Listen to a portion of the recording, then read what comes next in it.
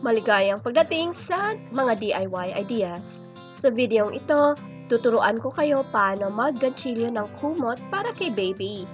Meron na akong ginansilyo dito gamit ang chain stitches at double crochet. Ito ay 70 by 90 centimeters ang laki. Kailangan natin ng dalawang bola ng yarn at itong number 6 na hook.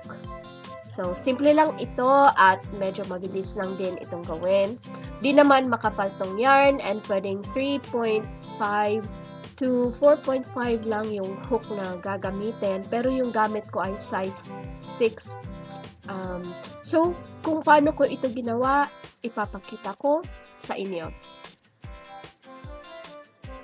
Ipapakita ko muna sa inyo yung yarn.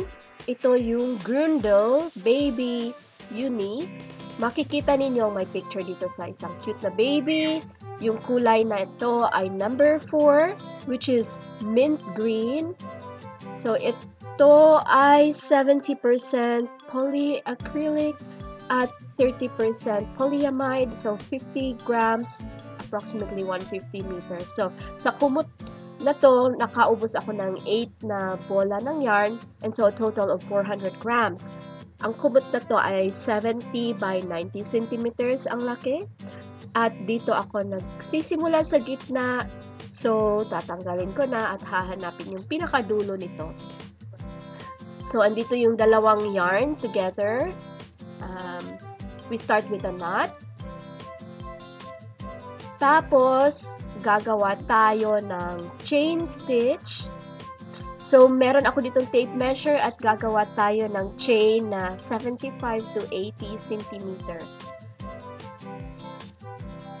1, 2, 3, 4, 5, 6, 7, 8, 9, 10, 11, 12.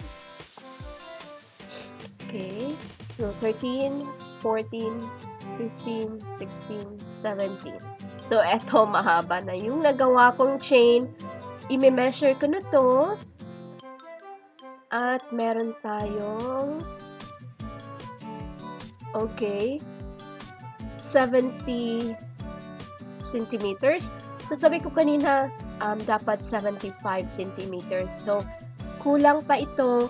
So, dadagdagan ko pa ito ng mga ilang centimeters ng chain stitch. At pagkatapos nito ay gagawa na tayo ng next row pabalik. So, eto, pabalik na tayo. Ang gagawin natin ay single crochet. So, sa kada butas, gagawa tayo ng single crochet. So, depende na sa gusto ninyong gawin na kumot. Kung gusto ninyo ng malaki o maliit, kayo nang bahalang mag-adjust sa number ng chain stitches na siyang base nitong kumot. So, igagantsilyo ko lang to pabalik. At eto na ngayon yung gawa ko with the second row. So, eto, tignan natin. Meron tayong, ayan, 80 centimeters. Ayan. Dahil dinagdagan ko to kanina, yung chain stitches. So, yeah, we will continue with the next row. Sa third row naman, okay, sandali lang.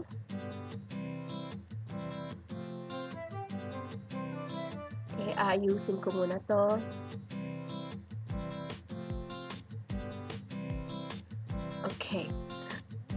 Okay, so yung third row, gumawa ng dalawang chain stitches. Ayan, tapos i-turn over ito. And then, skip yung unang butas. So, sa pangalawang butas na gumawa ng single crochet at isang chain stitch. And then, skip, single crochet, at isang chain stitch. Ayan, then skip, and then single crochet, at chain, skip, single crochet, at skip. So, ayan yung magiging pattern natin sa third row. So, mag-i-skip tayo ng isang butas. At sa pag-skip natin, ay dapat meron tayong isang chain stitch. So, ayan. Andito na ako sa malapit na sa dulo. So, dito, mag-skip tayo dito. So, dito tayo sa pinaka-last na butas. Dito natin i-insert yung hook natin. And then, single crochet. Ayan. Tapos na yung third row natin. So, dalawang chain stitches. And then, i-turn over ito. Tapos, same pattern pa rin nitong third row. Skip and single crochet. So, after ng isang single crochet ay chain stitch and then skip natin. So, sa kasunod naman na butas ay single crochet and then chain stitch.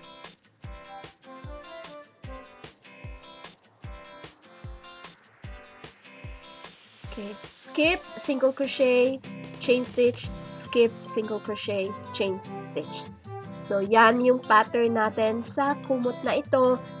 Paulit-ulit lang yung design na to. So, eto na yung igagantsilyo natin. Ipagpatuloy lang ang paggantsilyo hanggang sa marating natin yung kabilang dulo.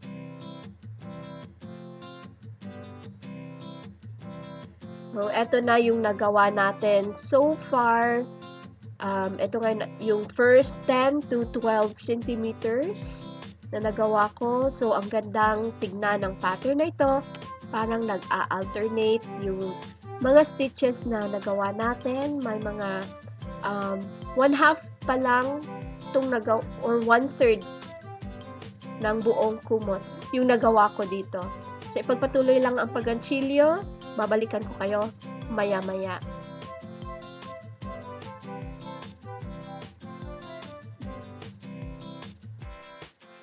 So, malapit na tayong matapos. Almost 400 grams na yung kumot na to. So, again, yung laki nito ay 70 by 90 centimeters. So, yung length nito ngayon ay almost 90 centimeters na. So, ito na yung last few stitches para sa row na ito. Then, gagawa pa ako ng isa pang row na puro single crochet lang.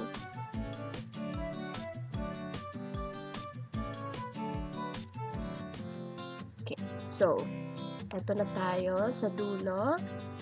And, so, i-turn over and then, gumawa ng single crochet. Hindi na mag-skip ng butas. So, for every space, gumawa ng single crochet.